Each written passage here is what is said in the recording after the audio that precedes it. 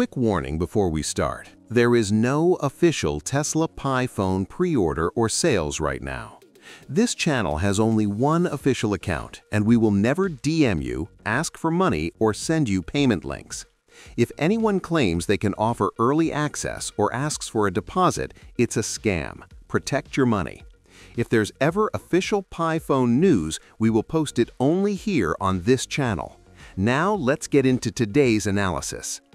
December 2025, Tesla Pi phone, $199.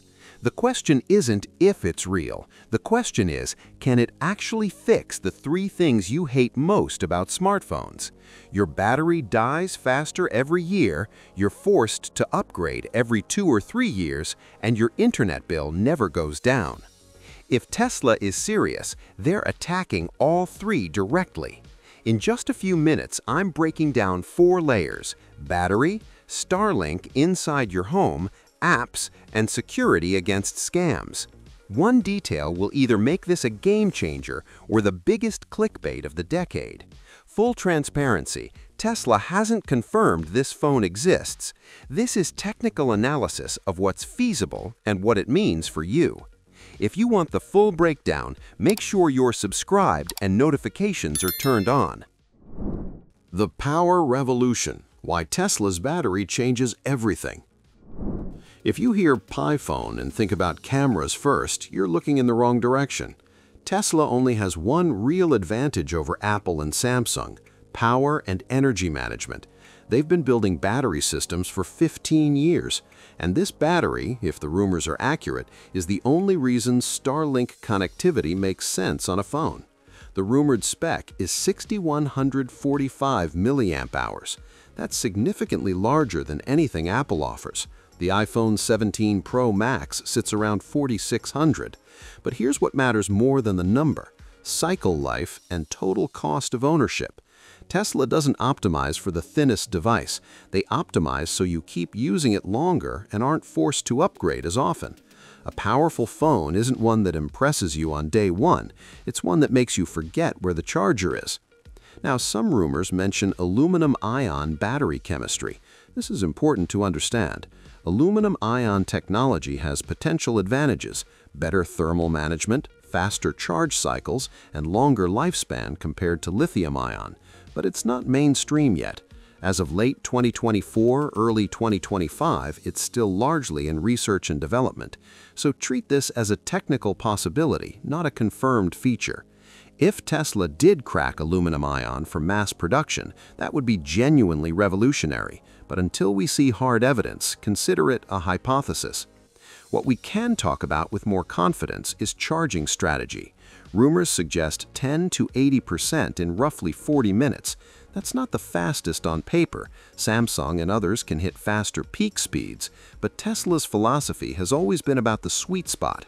Charge fast enough to be convenient, but not so aggressively that you degrade the battery in 2 years. Most people don't need 0 to full in 15 minutes if it means replacing the phone sooner. And here's the kicker: a solar charging layer on the back panel. This isn't going to replace your wall charger. It's not designed to. But if you're on a road trip, camping in remote areas, or dealing with a power outage, that thin photovoltaic layer gives you emergency power, enough to make calls, send messages, check maps. It's a survival feature, not a daily charging method. And when you combine a 6,100 milliamp hour battery with solar backup, suddenly Starlink connectivity doesn't seem so crazy. Because now Tesla has the power budget to keep a satellite radio running without killing your phone by noon. But let's get real about what this means in practical terms. Think about your current phone habits. How many times a week do you scramble for a charger? How often does battery anxiety force you to change your plans? Maybe you skip taking photos because you're at 30%. Maybe you avoid using GPS on a long drive because you're not sure you'll make it. With a battery this size, combined with Tesla's energy management software learned from managing millions of electric vehicles, those compromises disappear. You stop thinking about battery percentage. You stop carrying power banks everywhere. You use your phone the way it was meant to be used, as a tool that's always ready when you need it. And for people in their 50s and 60s, this isn't a luxury feature. It's about reliability and peace of mind. When you're traveling, when you're dealing with an emergency, when you simply can't afford for your phone to die, that extra capacity isn't impressive, it's essential. This is where Tesla's EV experience gives them an edge Apple and Samsung simply don't have. They understand that battery capacity isn't just about numbers on a spec sheet. It's about building trust with people who depend on their devices every single day. Starlink reality check. Can satellite internet actually work indoors? This is the most exciting part of the Pi phone rumor. It's also the most misunderstood. Starlink works beautifully in open environments, rural areas, boats, RVs, places where cell towers don't reach. The satellites orbit at around 340 miles up, providing low-latency, high-speed internet almost anywhere on the planet. But here's the problem nobody talks about. Starlink requires line of sight to the sky. Inside a building, especially in dense urban areas with concrete walls and multiple floors, the signal degrades fast. So when people say the Pi phone will have Starlink, they imagine magic. Pull out your phone indoors, instant satellite internet. That's not how physics works. If Tesla is serious about making this work, they need a system, not just a built-in antenna. The most plausible solution is something I call a window relay or range extender. It's a small device you stick on a window with a clear view of the sky. That device connects to Starlink satellites, then rebroadcasts the signal indoors using a local mesh network. Your phone connects to the relay, not directly to the satellites. This isn't revolutionary technology, it's just smart engineering applied to a real-world physics problem. You're not fighting the laws of radio wave propagation, you're working with them.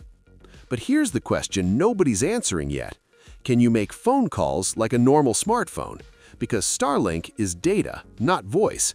If the Pi phone is going to replace your iPhone or Galaxy, it needs hybrid connectivity. Starlink for remote areas and backup, eSIM or traditional 5G for urban environments and voice calls, and Wi-Fi or mesh networking for indoor coverage. The phone would intelligently switch between them based on signal strength and location. You wouldn't even notice, you'd just expect it to work. And that's the sign of good engineering. Now here's the question that's going to divide people. When Tesla says free Starlink for life, do they mean truly unlimited, or do they mean a basic tier with the option to upgrade? Because there's a huge difference between free data for emergencies and free data to replace your home broadband.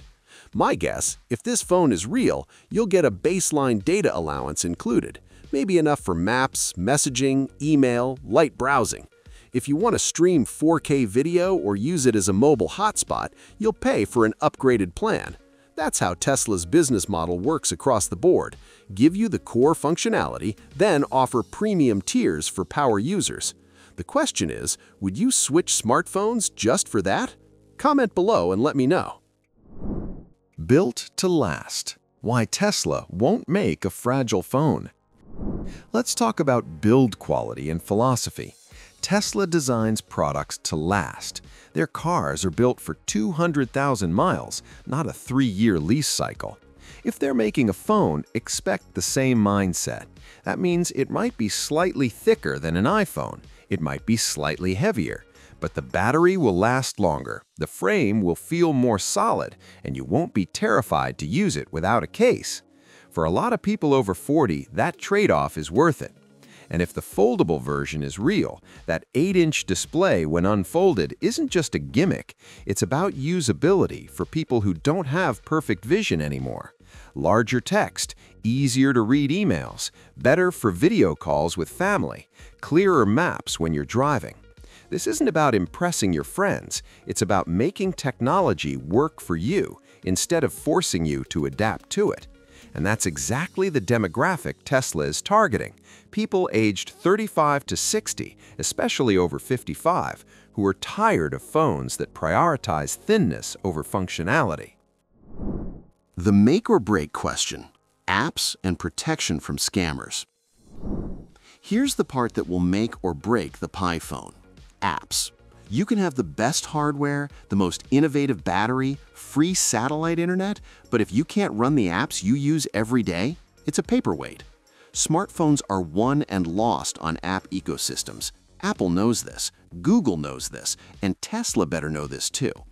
If Tesla builds a custom operating system from scratch, they have 3 realistic paths forward. Path 1, Android compatibility layer. This is the fastest route to market. You'd essentially run Android apps on Tesla's OS without needing Google's Play Store. It's technically complex, but companies like Huawei have done it before. Path 2, focus on progressive web apps and core essential apps, banking, email, messaging, maps, media streaming. If 90% of what people actually use daily can run as web apps or native Tesla apps, that might be enough for early adopters. Path 3, deep partnerships with existing ecosystems. Maybe Tesla works with key developers to port their apps directly.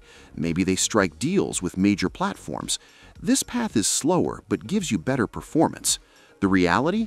Tesla would probably use a combination of all 3. Launch with Android compatibility to get people in the door, build out web apps and native apps over time, court major developers for optimized versions. But make no mistake, if the app situation isn't solved on day 1, this phone will fail, no matter how good the hardware is. Now let's talk security, because this is where Tesla actually has an advantage. If you're building a phone that connects to your car, your home energy system, your solar panels, maybe even a robot in the future, security can't be an afterthought. It has to be foundational.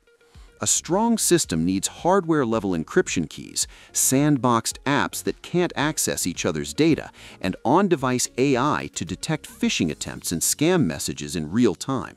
No cloud processing, no data leaving your phone. Everything happens locally. And here's why this matters for you specifically.